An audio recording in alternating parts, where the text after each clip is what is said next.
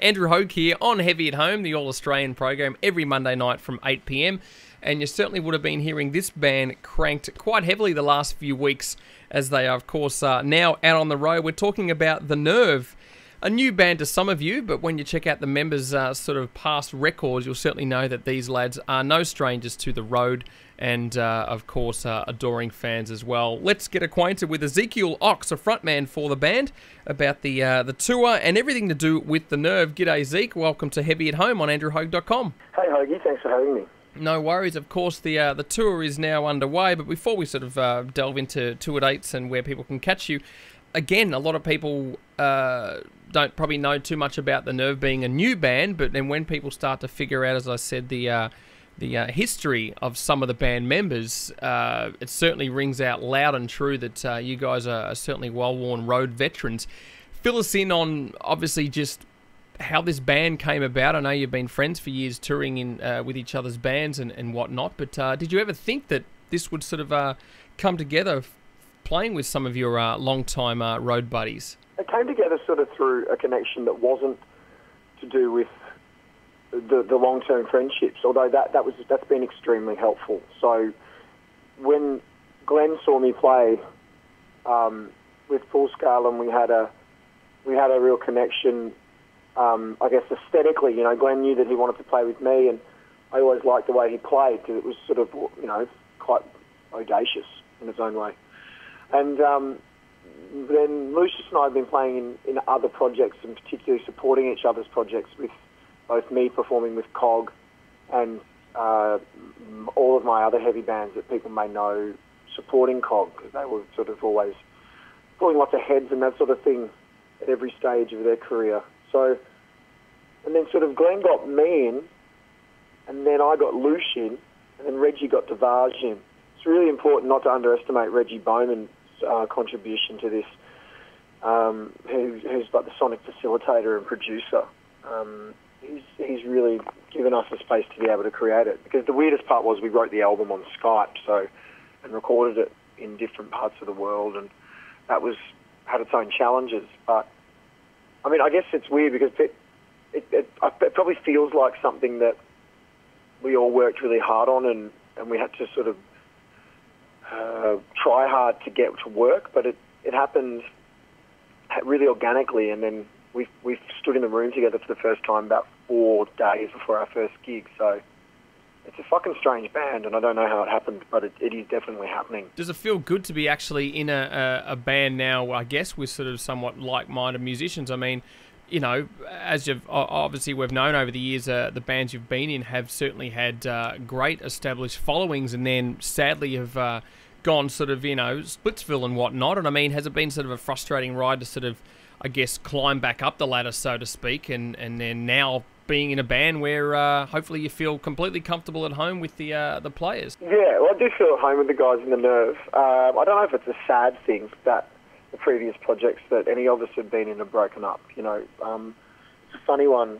I've never felt frustrated with the way the bands have gone, because we've had such good runs, and there's no point hanging around in something that's not working, And maybe that, I know we're currently having a chat on a rock and metal station, but there's probably that punk rock attitude in that, which is that you really don't. You're certainly not going to do it for the cash, and you're certainly not going to do it because gee, we've got such big shows happening at the moment, if you're not really enjoying being in the van with your band. So reinvention is an important part of actually being relevant, I reckon, and we've all had a crack at that. But maybe we're getting older. See, I'm the youngest guy in the band by a mile in The Nerve, and I'm sort of no spring chicken, so that's interesting. Maybe this one's, we're all dads and that sort of thing, so maybe we're just going to be like, I don't know, chill it out. I really don't know, Hoagie. I'm just having a crack, and I feel reasonably confident that we're going to smash it. But, I mean, the riffs are there, the songs are there, and we've also got a bunch of international tourings lined up, and it's going to be a lot of hard work. But it's exciting. The potential at the moment is the most exciting part of it. Mentioned about the tracks, the ones that we've been featuring have been cracking. There's just such a huge element of just straight up heavy grooves, and as much as everyone is aware of what you've done in the past, as well as Lucius as an example, it definitely doesn't sound like that. You know, sometimes when bands get together from previous bands, just sort of get a mishmash of their previous sort of elements. But aside from your, you know, vocals, which are very notable, do you sort of roughly know when we can expect to have that released? Well, no, but it will be by the end of this year. Okay. So we've actually just had some scheduling shift. So, for instance, last night, Glenn flew in from Prague at 5 a.m. yesterday, and then he stayed up jet-lagged, and we were up until 11 o'clock shooting a video. We don't get enough time to engage in the processes of being in a band like the normal bands would have. To sort of... Basically, you know, we've got a 10-track, 33-minute record recorded, and in the way it reminds me of, you know, like, was it Rain in Blood by Slayer that was so short? How long did that album go for? I think it was about 29 minutes or something like that. Right. Well, that's not too far away from what we've done with this record. Although it's a completely different sound. It's a very punchy, direct and full and direct. Exactly. It's certainly not something you'll listen to and go, oh, gee, they should have put more on that record, because there's a lot going on. But so we've just sort of followed our instincts on that, and Glenn's come aboard the riffs, Lucia's done his part. We've really tried to follow our instincts on that, and we will get it done. But then as soon as we finish a song, then someone wants us to go on tour, and then all of a sudden we have to go overseas, and then we have to make a video, and there's all these elements to being in a band that we enjoy, that we absolutely love.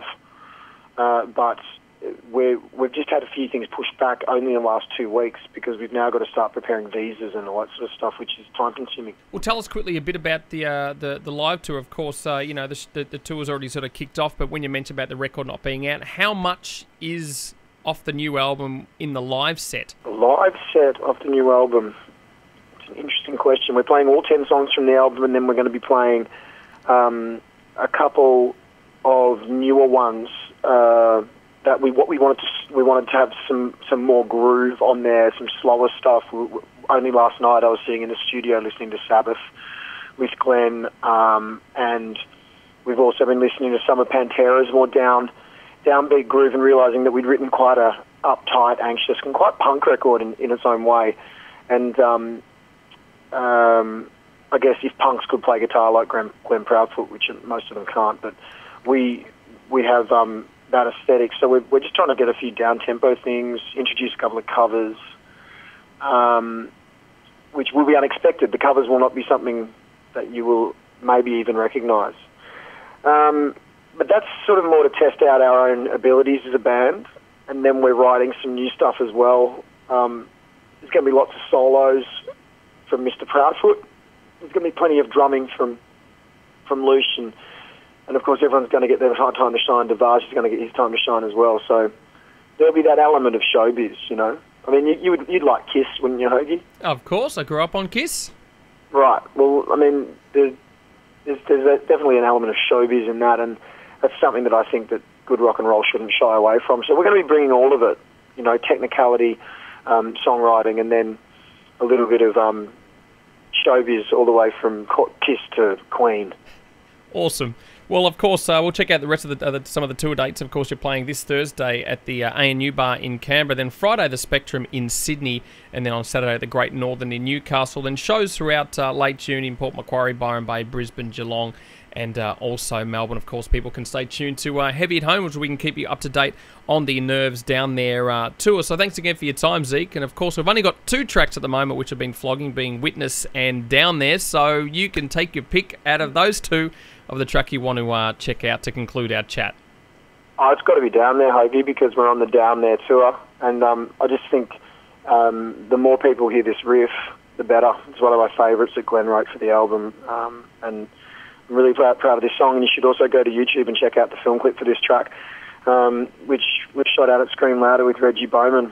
And just please, whatever you do, turn it up out there. Turn it up. It's meant to be listened to fucking loud, this music. Awesome. Well, all the best. Be in touch, and let's check out some The Nerve now here on Heavy at Home. Thanks, Zeke. That's my pleasure, Hoagie. See ya.